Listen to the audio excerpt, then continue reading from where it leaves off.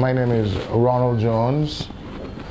I'm the Vice Chancellor of the Bridgetown International University. I arrived in India on the 24th of July to have a conversation with parents and students, and generally to promote Bridgetown International University, particularly in the south of India.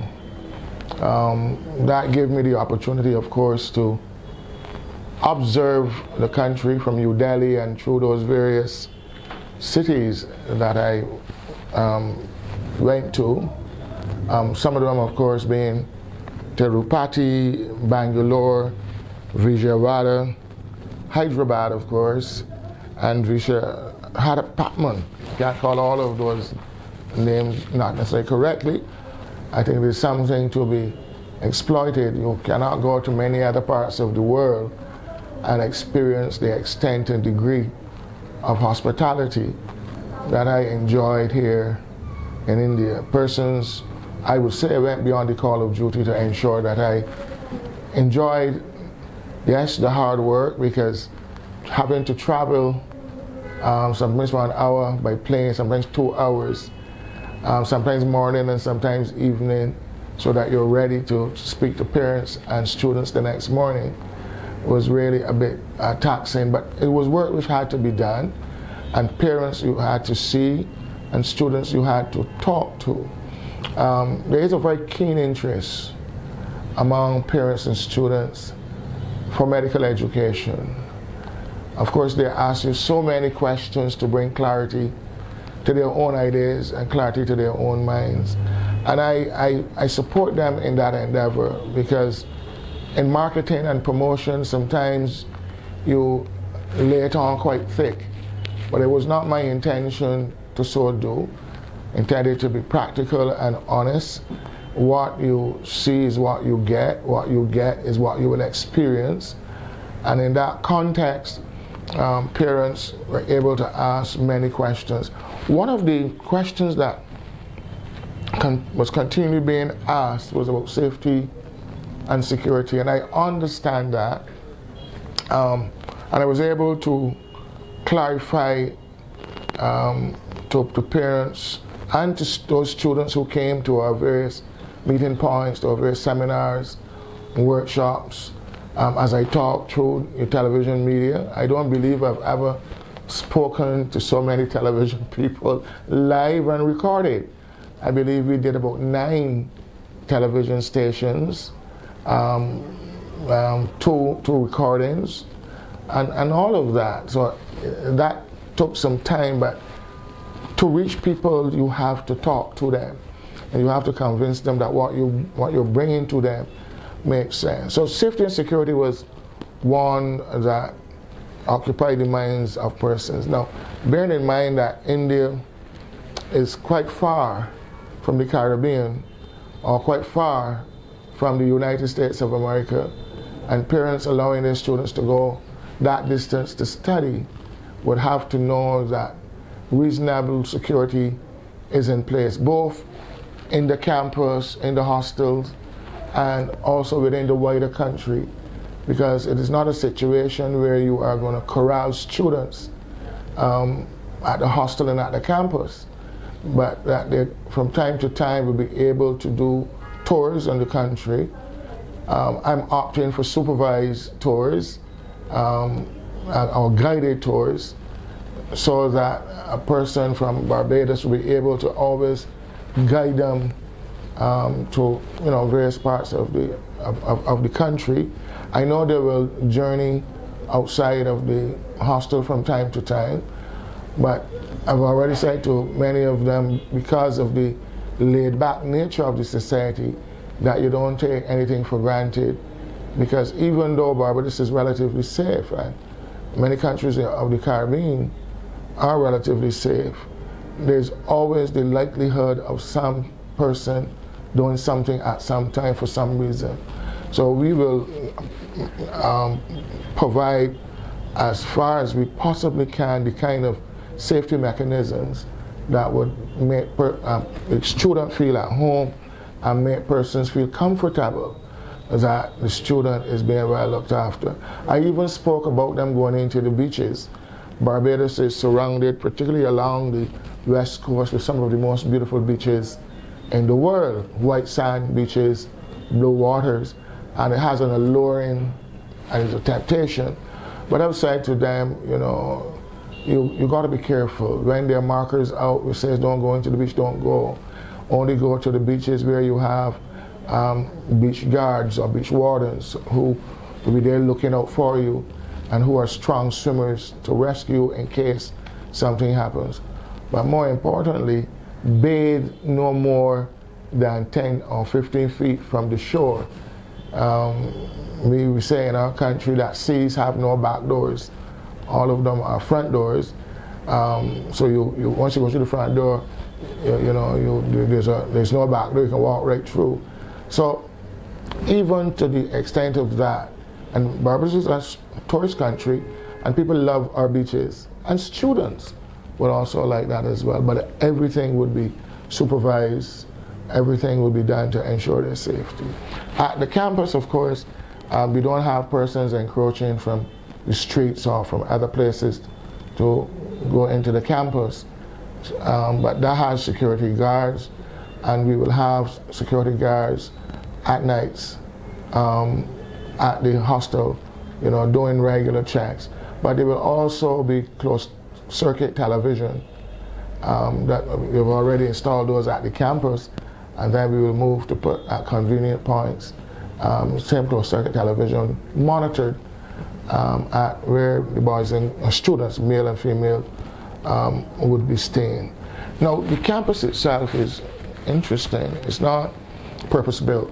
We are going to build a purpose-built campus where you will have on-campus student accommodation and places for classrooms and labs and computer labs and all of those.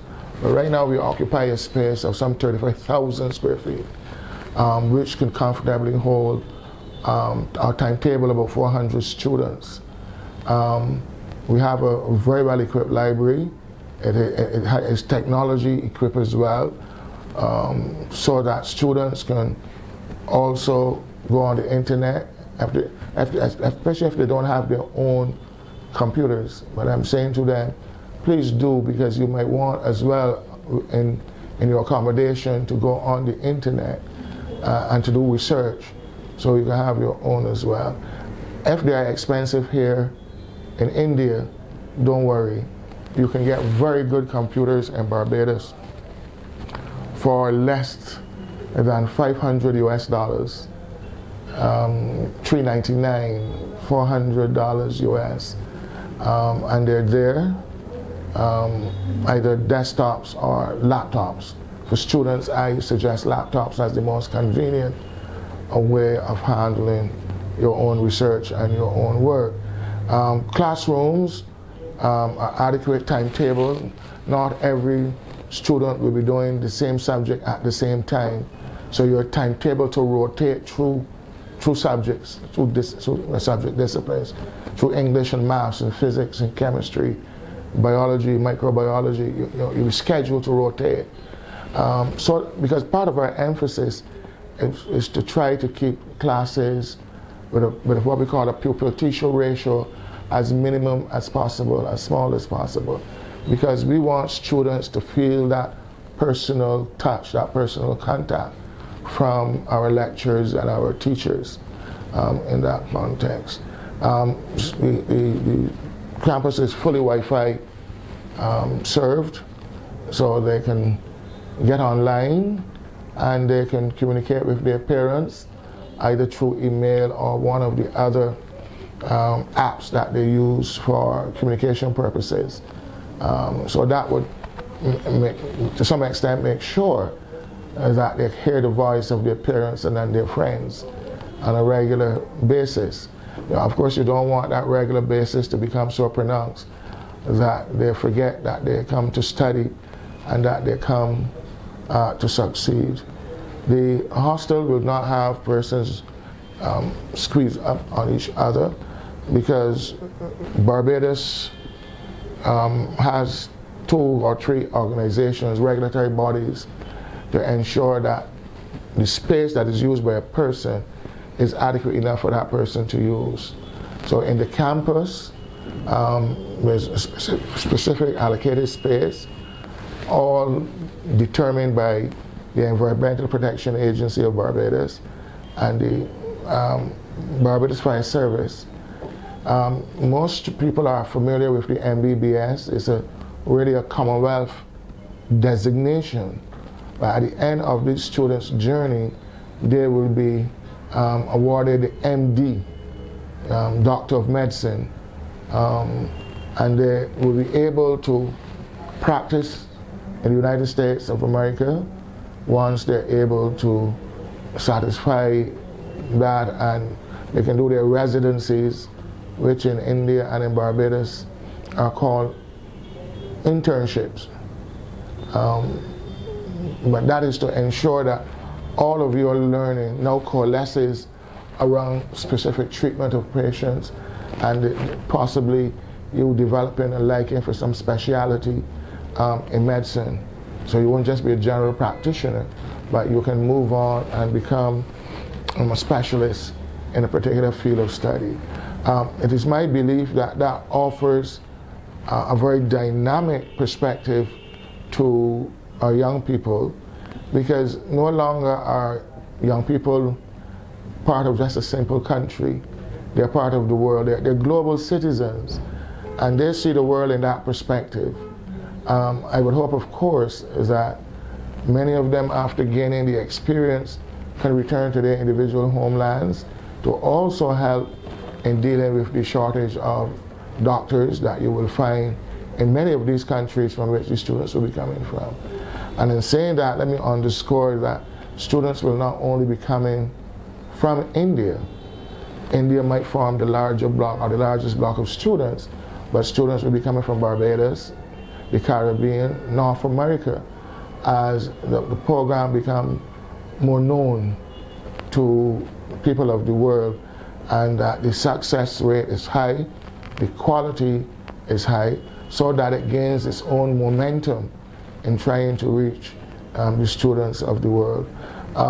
So the perspective which I bring is one not based strictly on marketing or promotion, but as an educator myself of some 27 years, and then leading education in Barbados for some 10 years, I bring a perspective which is informed about how students learn, the kind of attitude that students should possess, and the kind of learning behaviors that they should bring to help guide their own success.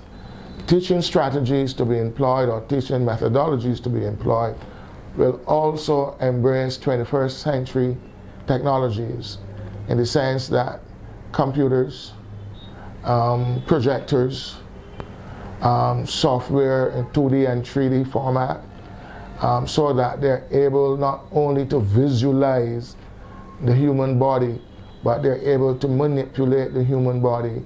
They will be able to see, hear, touch, and talk about what is before them. In other words, the utilization of the 4 senses in this instance would have a greater impact on their learning behavior and their pursuit of success as students who want, in fact, to be successful.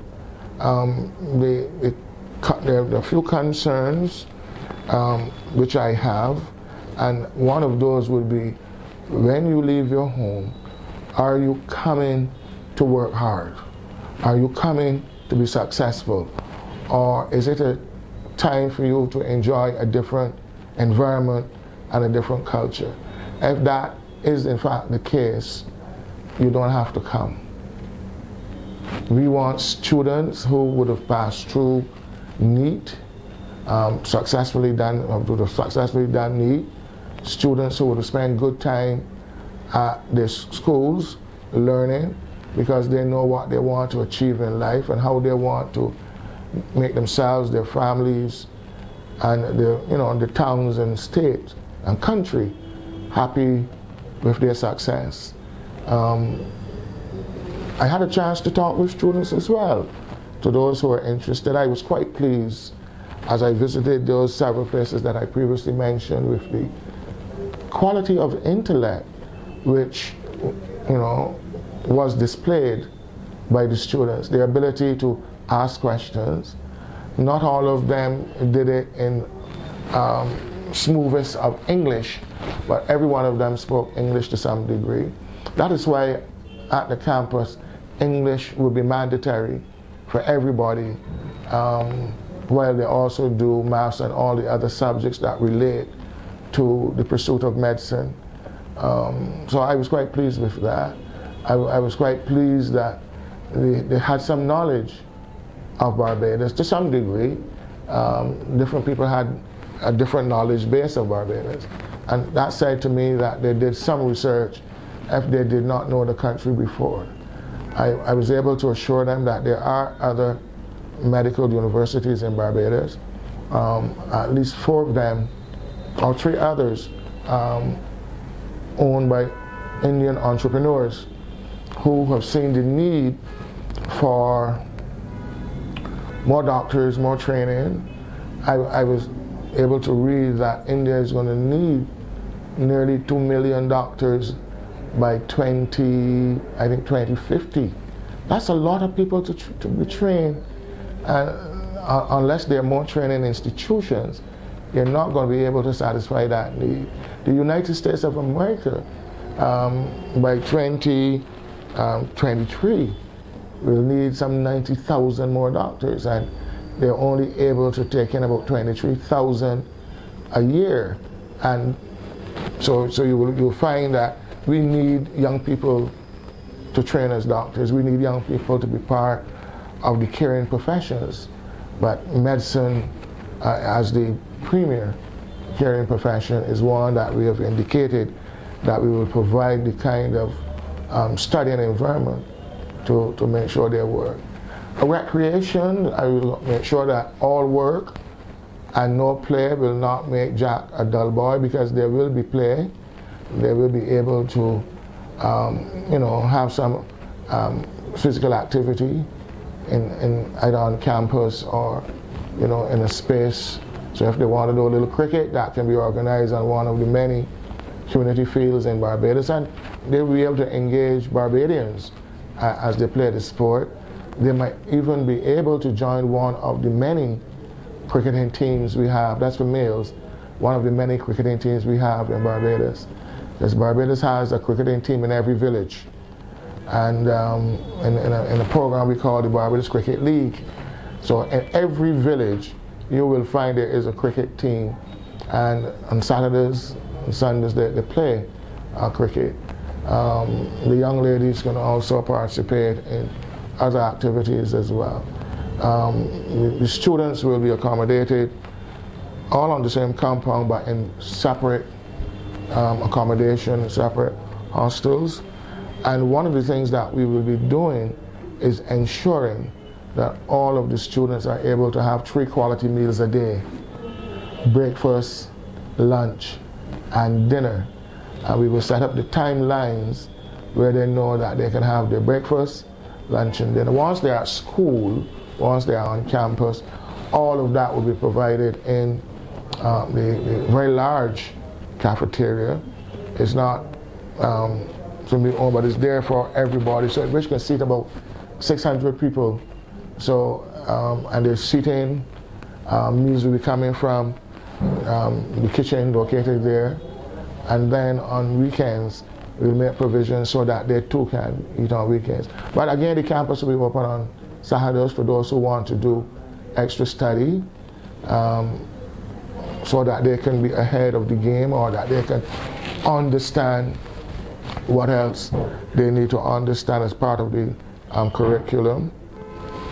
I was speaking about technology, and I want to say that outside of the 3D and projectors and Wi-Fi and all of that, the medium through which these things will flow, we will have over just around 200 computers deployed throughout the campus, so that they will be able to utilize, along with their own they might not need to use the computers of the university because they will have their own as well. So you would have that surplus amount of technology to satisfy all of the needs. I am impressed that parents understand.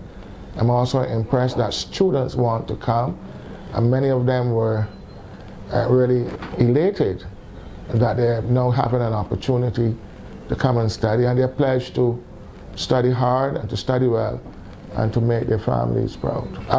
The staff will be a staff made up of very competent persons from India, competent persons from Barbados, and competent persons from the United States, particularly those who understand the USMLE program, because students will have to be coached because you want success.